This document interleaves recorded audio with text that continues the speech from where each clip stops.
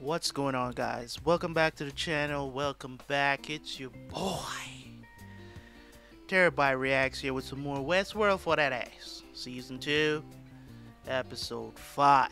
Yes, sir.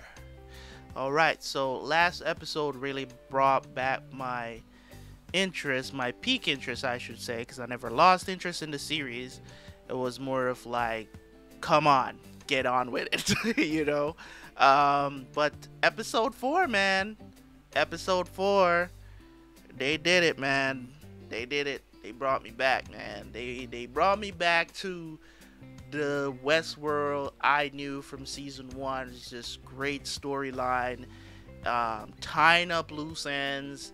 You know what I'm saying? Don't take forever to do stuff. It's not that they're trying to get away from stuff, because you can even talk about the character development for William himself, which is like, to me, in my opinion, is the main character in this series. Like, he is that guy, you know what I'm saying? Even though sometimes we don't see much of him, you know what I'm saying? To me, he's the main character. I'm more interested in his story than actually Dolores' story. You know what I'm saying? The two of them, I think, is very important to the series, but at the same time, I feel like I'm more interested in William's story more than anything else. He's so connected to everything, like from a business perspective, from just a guest's perspective.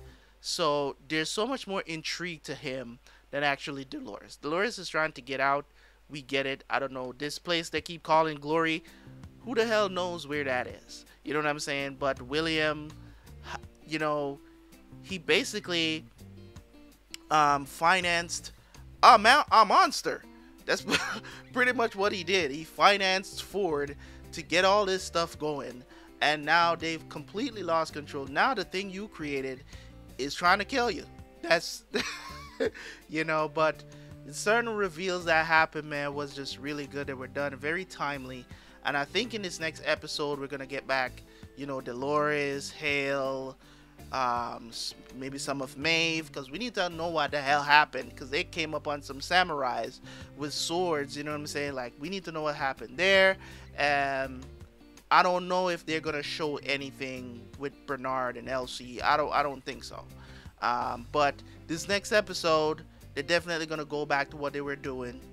So hopefully, you know, some things that are making sense are gonna still be established into the storyline, because I would love if they do that and not just leave us back out into the wind again for us to wait another 4 episodes for greatness. You know what I'm saying? So let's jump into it, man, and I will see you guys for the review.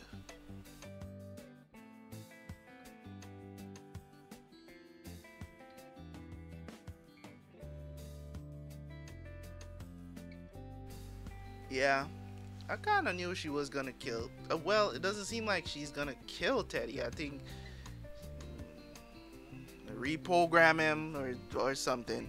As I said, man, that part of the story is not that interesting to me. Um, Even Maeve's storyline right now, like, knocking it out of the park, introducing the Japanese opposites of their storyline or their backstory or their cornerstone, if you want to call it that. This episode was good. Um, Still have no idea what Dolores wants. I'm just, just saying. It's like, remember, guys, I haven't watched the show, so I don't know what's gonna happen in the future. Maybe a lot of this stuff is on her part is going to make sense by the end of the season. So yeah, man. This whole Japanese storyline was well done, in my opinion. Was well done. Now, let's talk about Maeve's new voice. This is what you call a what do you call it? There's no explanation for this power. I could understand when she could give voice commands, but the sixth sense, and was she have an antenna? What is going on? This Wi-Fi power, this Wi-Fi power that she got. I don't know what that's all about. I was happy to see ninjas, samurais. The whole Japanese theme was dope. I liked it. We didn't see anything else much about anything else. They were just concentrating on Dolores and Maeve and what they're going through. So I'm looking forward to seeing more. I'm not going to do a long review here because it doesn't necessarily need a long review, because they went into two storylines that are kind of like heading in kind of like the same direction with no exposition to it. So it's like, okay, we know Dolores is going somewhere. We know that Dolores was not going to trust Teddy anymore. So all this time you got to see all the little riddles she was talking in, you know, to Teddy and stuff like that. I knew she was planning to do something to Teddy. But then when they slept together, I was like, okay, I guess she's not going to do anything. But then she let him into the barn. And then I was like, you know, when she started to say, oh, you know, for these past couple of days, I've been trying to confirm my feelings for you and stuff like that, I was like, oh, shit. She's going to do something to Teddy. You know, so we're right back where I thought it was going to go in the first place. And you know, so that was it. I knew that that was going to happen. As I said, narrative wise, if it doesn't push the story forward or add anything to it, I think Maeve's storyline kind of showed us a little more in depth about what the park was doing. You know what I'm saying? For all we know, you know what I'm saying? For all we know, there's other kinds of, you know, narratives out there with the same characters again, because this dude was lazy.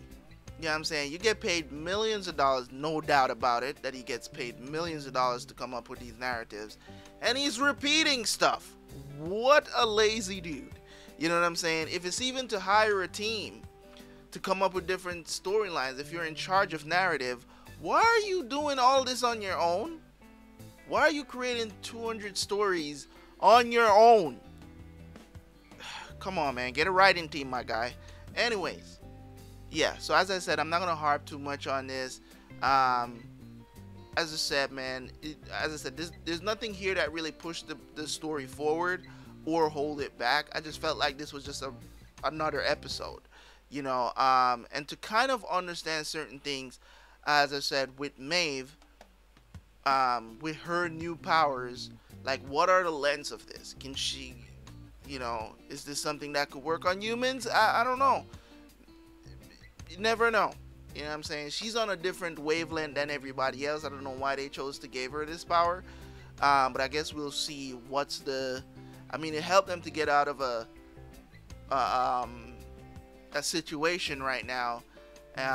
So we'll see what she's going... how she's going to use it. What she's going to use it for. Dude has also picked up a walkie-talkie off one of the dead guys that came to rescue. One of the Delos guys. He picked up a... I want to say it's a walkie-talkie, but it's basically a way to communicate with him, because it's like a radio, right?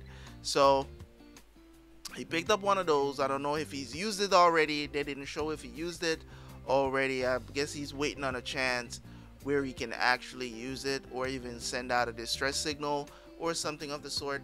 I guess we'll see how that goes down. Yeah. Anyways, guys, thank you so much for tuning in. As always, it's your boy Terabyte Reacts, man. Like, comment. I know not a lot of people watching the second season as much as the first season. The first season I was doing, I think it's like 150 to 200 views on my Westworld videos. Now it's down to like 60 per video. So people really don't really like season 2. I guess like those people are gone.